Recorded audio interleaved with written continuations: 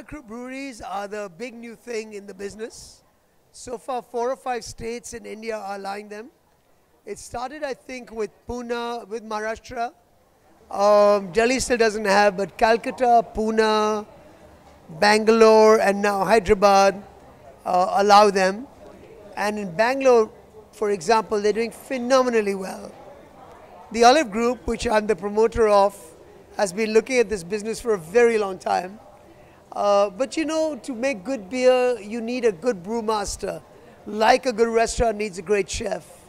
And that ecosystem wasn't there in India previously.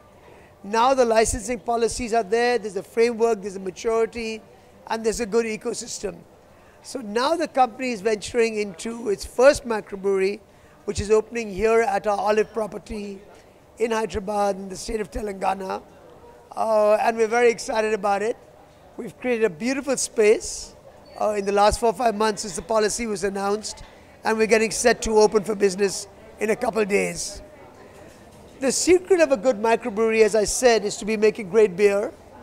And our brewery, the HOPPERY as it's called, is working with an Indian who was doing the same business for many years in Singapore.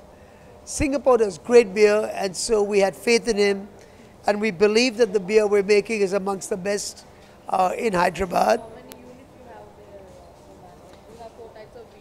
Yeah, at any given time in the beginning, we'll serve 3 or 4 types of beer. We really believe in giving the beer time to mature, which is very important. Otherwise, what you're giving your customers is simply inadequate.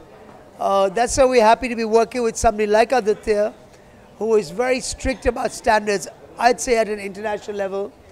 And I think that we'll be able to give good beer consistently, and that's really what we're about.